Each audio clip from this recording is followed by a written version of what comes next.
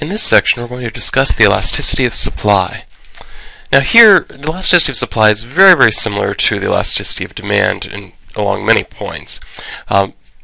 First, in terms of the definition, the price elasticity of supply measures how responsive the quantity supplied is to changes in price, very much like how the price elasticity of demand measures how responsive the quantity demanded is to changes in price. Just here, we're talking about suppliers and their response. The formula is also virtually identical. That is, the price elasticity of supply, which we denote as eta S, is equal to the percentage change in the quantity supplied divided by the percentage change in price along any particular supply curve. Once again, absolutely identical to the price elasticity of demand, just putting supply in instead. Now, where there are differences is when we look at the influences on the elasticity of supply. Here, there are really just two primary factors. The first one is the ease of increasing production. Here we can think of, say, a good like land. The supply of land we would expect to be extremely inelastic. That is, even if the price of land doubles, we don't expect for there to then be twice as much land provided on the market. After all, land is extremely difficult to produce. Now, we do know it is possible to do things like knocking mountains into harbors to create some additional acreage, but this is not something we would normally consider doing, even if the price of land went up quite a bit. On the other hand, we have other things like iTunes songs. One could argue that the supply of a particular song on iTunes is almost perfectly elastic. And part of the reason for that is that for us to produce another copy of an iTunes song actually takes virtually no work on the part of, say, Apple. All they do, they provide a button for you to click, you click it, you pay them 99 cents, and the new copy is actually made right at that point.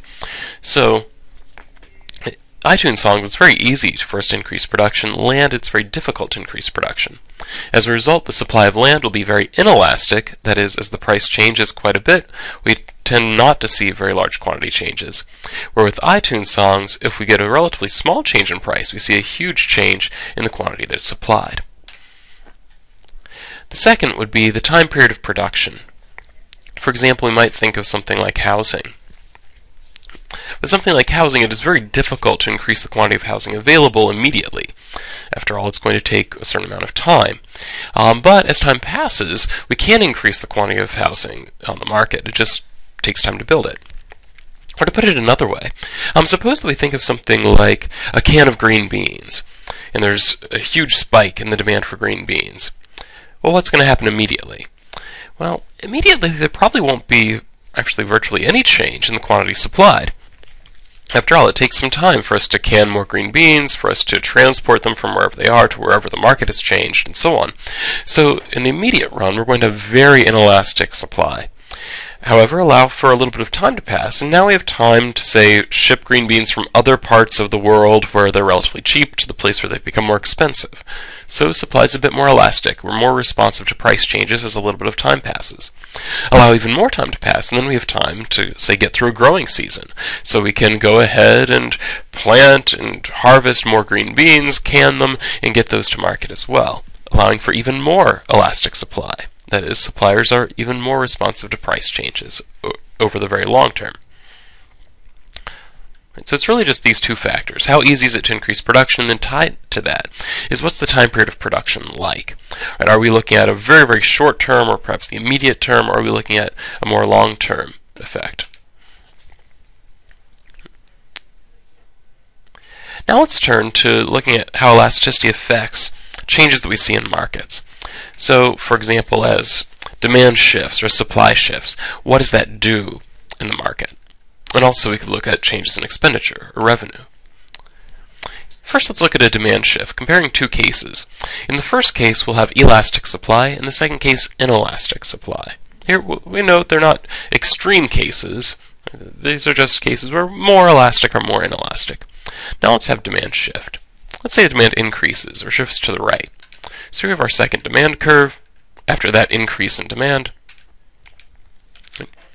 Now when we look at the case of elastic supply, we notice that our equilibrium has shifted such that there's a relatively small change in prices, but a huge change in the quantity. And this actually makes a certain degree of sense. After all, elastic supply suggests that a relatively small change in prices is enough to convince suppliers to provide a lot more of the good. So we get small changes in prices and relatively large changes in quantities if supply is elastic. On the other hand, if supply is inelastic, we tend to see exactly the opposite. We get a very large increase in prices with a relatively small increase in the quantity that is provided. And this once again makes sense. If our suppliers are not very responsive to changes in prices, then if there's an increase in demand, prices are going to have to change a lot to convince suppliers to produce any more of the good to meet that demand. Now let's think about supply shifts. Now here it's the elasticity of demand that really determines the relative change of prices and quantities. So on the left we have elastic demand, where demand is relatively flat. On the right we have inelastic demand, where demand is relatively steep. Then we increase supply in both cases. What happens? Well, here on the left we see that with elastic demand we get a relatively small drop in prices, and that's enough to induce a lot more people to buy the product, so a large increase in quantity. On the other hand, if demand is relatively inelastic, we get a relatively large change in prices with a small change in quantity. Once again, this all flows very directly from the definition of demand and elasticity. After all, we know from demand that the lower the price, the more people are going to tend to buy, all else equal. We know from elasticity that if demand is elastic, people are very responsive to small changes in prices. So a small drop in prices leads to a large change in quantity. Whereas if demand is inelastic, we know we need a large change in prices, and even that will still only result in a small change in quantities. Turning finally to expenditures, or revenue. Suppose the supply of gasoline declines.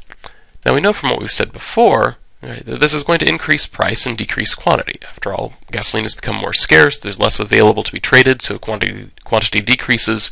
This increase in scarcity also would tend to increase the price. The question is, which one of these wins? Is the price going to go up more, or is the quantity going to fall more?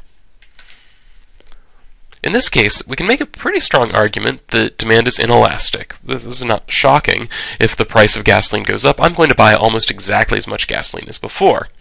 So, that being the case, quantity isn't going to change very much. So we get a very small decrease in quantity with probably a large increase in price.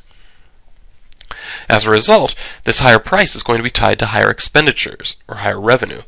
So we would expect then, if the supply of gasoline declines, for whatever reason it becomes more difficult for us to produce gasoline, we end up with higher expenditures on gasoline. That is, the price will go up enough that people are actually spending more total on gasoline than they were before, even though they're buying less of it. This is actually why many think that high gas prices have bad macroeconomic effects. After all, if people are spending all of their money on gasoline, which is something for which their demand is quite inelastic, that money has to come from somewhere, which means people are either having to go into greater debt to buy that gasoline, or they're having to cut back on expenditures elsewhere in the economy, which that naturally has negative economic consequences for people in those industries that are being affected. So, put very briefly, high gas prices mean that people spend more on gas, which means they spend less on everything else.